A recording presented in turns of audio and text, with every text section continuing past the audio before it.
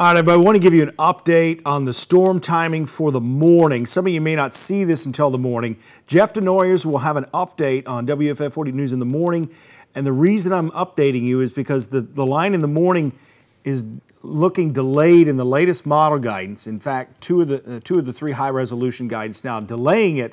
And the reason I'm really looking close at this is because everything I've done today, this Saturday, has been delayed. So it's a sign. And I'm thinking some of the storms tomorrow morning will actually be stronger, and they may not move in until 11 o'clock in the morning. So let's get into the latest data here.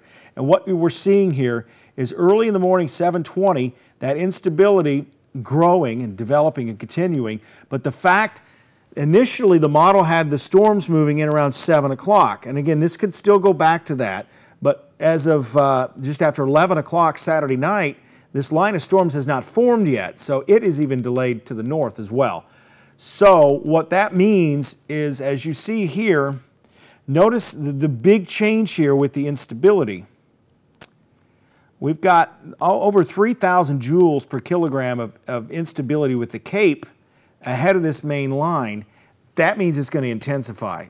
If this is the case, there's no way this is going to weaken. So that increases the large hail threat, and it increases the damaging wind threat as we go through time. So it's a bigger concern for the morning than I had earlier in the day today. So again, I just want to bring that to your attention.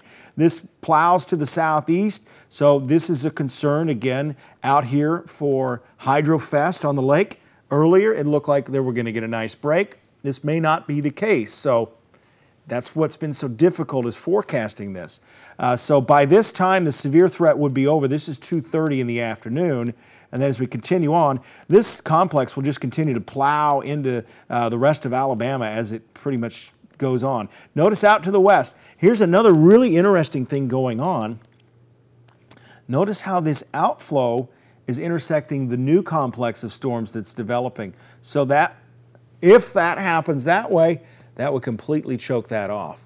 So that's something to really watch. So again, this is such a complicated mess now. Going to go back through this, and you can just see how high instability, as we come back to me real quick, this high instability is the key to everything when it comes to these complexes of storm.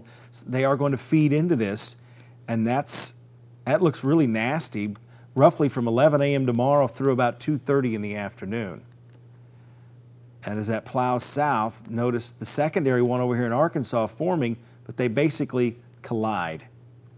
So again, I thought it was important. I wanted to bring this to you because it's a bit of a change in the thoughts that we had on this. And this has changed every day, basically. So again, just want to bring you that update. Again, Jeff Denoyers will have the latest on this as this is moving in. So this will be formed roughly at 7, 8 in the morning in Middle Tennessee as it drops in from the north.